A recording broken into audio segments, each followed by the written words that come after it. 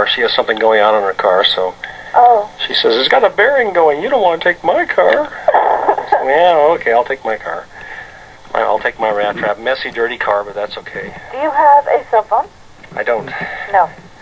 So tell me about Fillmore. I don't make many trips up north, so... Oh, it's about halfway between here and Salt Lake, between there and Salt Lake. Okay, I think Les is going to come with me.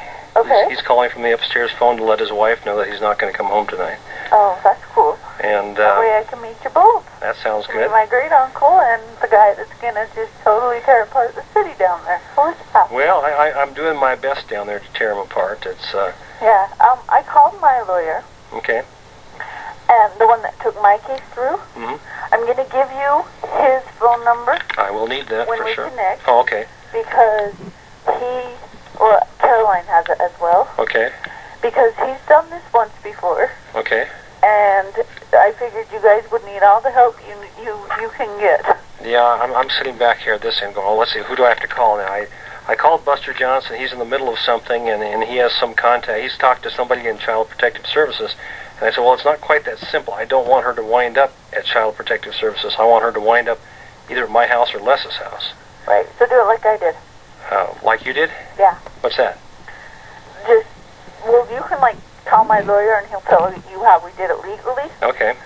But basically, first, Les needs to, we got to find a home that'll take it through court. And what we did was petition for an emancipation or a transfer of guardianship.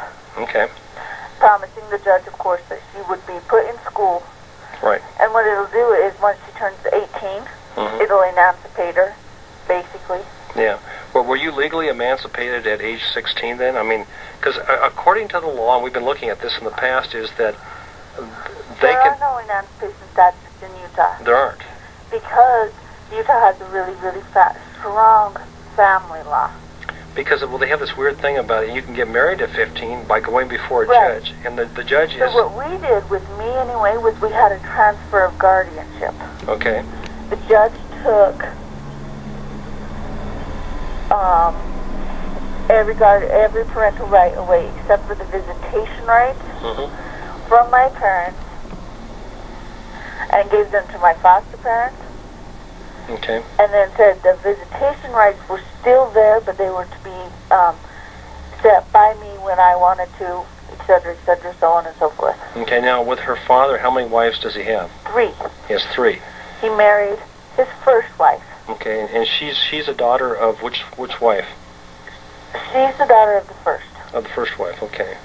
So she's biological daughter of first wife. Right. And the first wife, is that a legal marriage? I believe so. Okay. And how does her mother feel about this?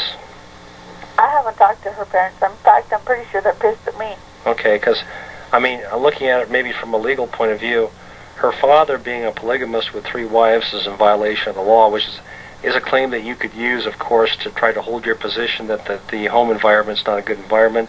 Right. Also, the half-sister that was taken to Canada. Is that the one I keep hearing the story about, where she was going to have to marry somebody she didn't want to down below, so she went up above instead? She did have to marry her dad. Her dad being... Marvin. Marvin. Marvin has already married one of his second wife's daughters. Biological daughters? No. Stepdaughters? Yes. So some of the kids were raised... When the second and third wife came along... The second wife was taken from her husband because he was caught reading Playboys, basically. Okay.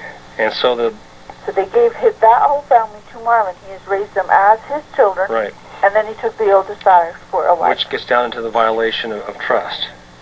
Huh? The violation of trust. We went through this with Ron Barton. I think this is disgusting.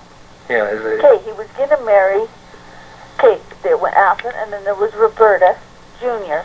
She married someone in Canada. Then there was Anita. He was going to marry Anita. Anita refused. Said, I'm leaving. I won't marry you. So they found Anita a different husband. She's the second wife. She has 2 children. Okay. Okay. Then Sammy came along. Marvin was like, well, I'll just marry Sammy at 15. Sammy said, no way. Or this was when she was 14. They took her to Canada because she was rebelling. She was in love with my little brother. UK. They sent them both to Canada to brainwash him. Effectively did it. She was married as the third wife to Jerry Palmer, but I think it's on record that she's his only wife. But she's 15 still, even still. She's still 15. So Yeah. she was married to this person up in Canada when she was 14 or 13. She was 15. It was a week after her 15th birthday. Okay, but she's married as a single. She's the first and only wife of this guy. No. No. She's the third. The third. Okay. But Caroline says legally, she's the first and only. She's the first because the other ones didn't have a written paper trail, and this one did. Yeah. It allows them to circumvent the law because they're common law with the older wives, and they're marrying the young one to make it legal because with parental consent. You could get married at age 15 with your parents, a judge, and all that. Yeah, but they didn't have a judge. Right. So they didn't do that. And it was across the border. And I'm pretty sure that his other wives that live in the same house have children, too. Anyway, the other thing that you can use in this case, if you have to, is he has physically abused his children, Caroline included. Yeah.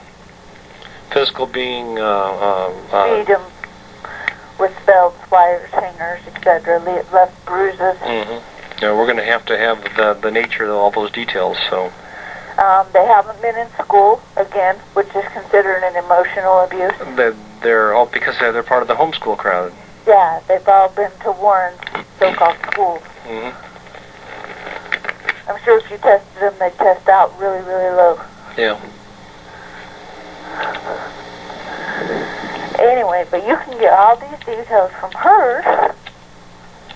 Yeah, that's why Les is coming, is he's going to get as much as he can to figure out. Just promise me she'll be safe. Oh, yeah, well, she'll be safe, but we may be in trouble, so that's why I'm trying to work my way around. I definitely need to get that number when we meet you about your lawyer, because I'll get a hold of... has Vicky had her baby? Oh, you wouldn't know, never mind. Who? Well, Vicky was pregnant. Prunty? Oh, Vicky, I don't know. I need to get a hold of Doug White, too. I need another attorney. I need everybody. Well, you got the case you wanted. Yeah, I did. I told you I'd get you one. Yeah, you got me my nightmare, but it could be good. I mean, we would love to see one girl successfully come off the hill, kind of like yourself, but I mean, her age is good because she's still under 16. Yeah. And do it by her own choice, and then stay off the hill by her own choice. And well, if we can get her out and she doesn't have to face her dad, she won't go back. Now, she faces her dad. Does she have a fear of waffling because of that, or? She is terrified of her dad. She's probably more scared of her dad than I was of mine. Okay. Will she be okay in having a conversation? I know that Deloy wanted her to call. Okay, over the phone, yes. Okay, because I really, if I have... And if there's someone between her and him, yes. Okay. She's okay with that. It's just being by herself with her dad. Right. Not a good situation. Okay, I'm getting a hold of the state attorney's office now in Utah, but again, she's from Arizona, so this is going to create different issues. But I'll work on it. How long will it take me to get to Fillmore? Well, okay, it's... About 2.5 hours?